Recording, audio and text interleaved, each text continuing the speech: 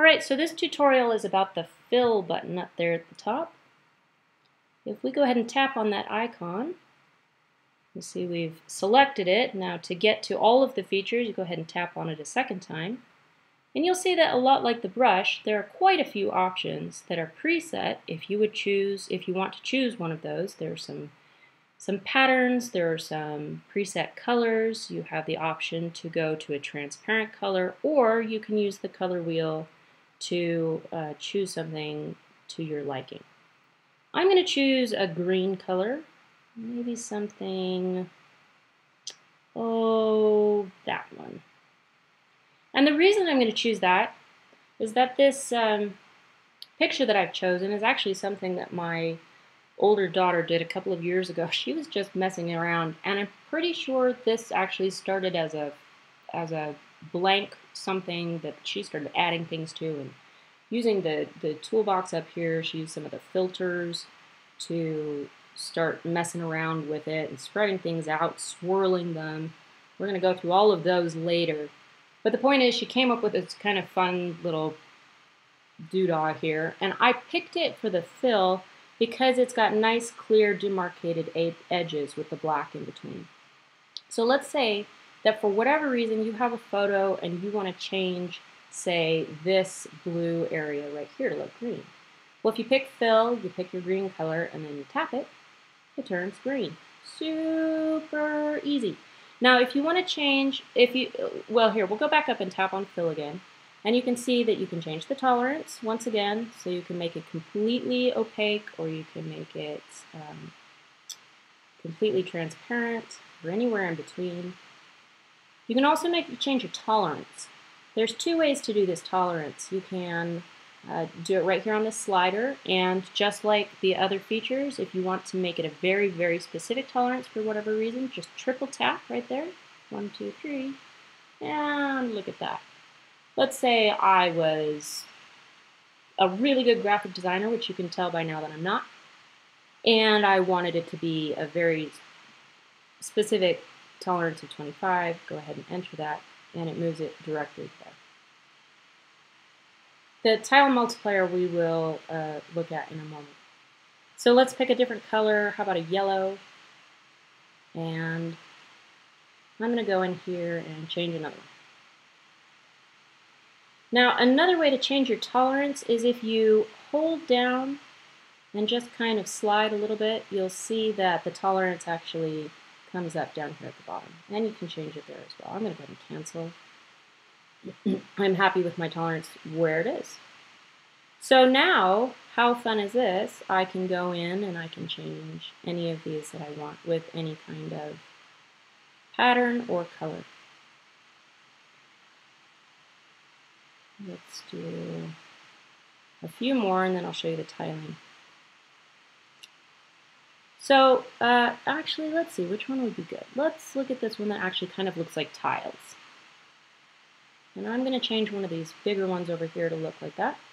But you can see that it's actually quite large. So we'll go to the tile multiplier, and that just means that it copies it more than once. And we'll do another one. So you've taken, oh, cool, I did the background. I didn't even mean to do that. That's all right, you can always undo what you've done by accident. I'm going to cancel, and if it had stayed, I would just do this undo button and redo it. So, but I was actually just trying to zoom up like this, and I accidentally got the background. So that's kind of cool on this tile multiplier. So you've got one that's really big, one that's really small. Let's go somewhere in between and do a third one. And you can kind of get an example of what that looks like. So when you are doing a fill and you've got a pattern, you can adjust the size of the pattern in what you're filling. Let's go ahead, because this is really easy to demarcate because all of these have very clear lines. Let's go ahead and open one more photo, something that might be a little bit more natural, I guess, and not so much just a drawing with really clear edges. How about this one? Okay, so let's say that I want to change the color of the sky. I'm really into pink skies. So I'm going to pick a nice bright pink color. I'm going to make that a little bit less solid. And I'm going to go in here and go ahead and fill that sky. Oh, wait, why didn't that work to fill the whole sky? It's actually a tolerance issue for the most part. Anything that's a similar color to what you are doing may get filled in if you're using that fill button. And so the tolerance is what changes that. What happened, and if you look really carefully, I'm going to undo this, and you'll see that there's actually two different colors of blue. Jeff, who actually made this You Doodle app, is partially colorblind, so this would be hard for him to see. And for those of you who perhaps don't delineate colors quite as easily, it might be difficult for you to see. And I'm going to undo that, and you're going to see that the top part of that blue sky is actually a little darker blue than the bottom part. So, and then if you look at the difference, say, between this blue over here on the right side and this blue over here on the left side, you're going to see it's two different colors. So let's change the tolerance. Let's make the tolerance a little less and see what happens. Oh, look. Barely did any of it because those are the pixels that it saw were that exact color of blue. I'm going to undo that.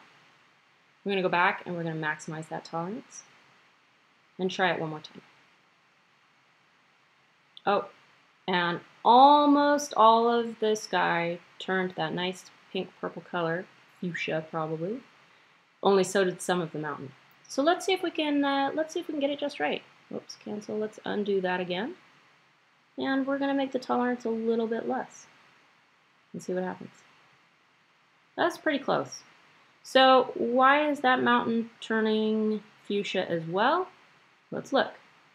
Because the back of the mountain with the shadow on it is pretty close to the same blue as the sky. We'll do it one more time. You'll get the idea. I mean, I would have to mess with this a while to get it probably perfect. But you're getting the idea of how this tolerance issue works. There we go. Okay, so the back of the mountain is no longer colored fuchsia. All of the sky wasn't colored that way either, but I'm going to go ahead and just tap it again. Right? And just fill in those little spots.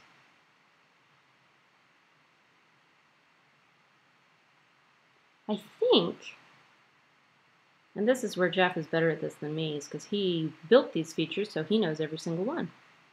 But I think you can actually adjust the tolerance after you've added a spot.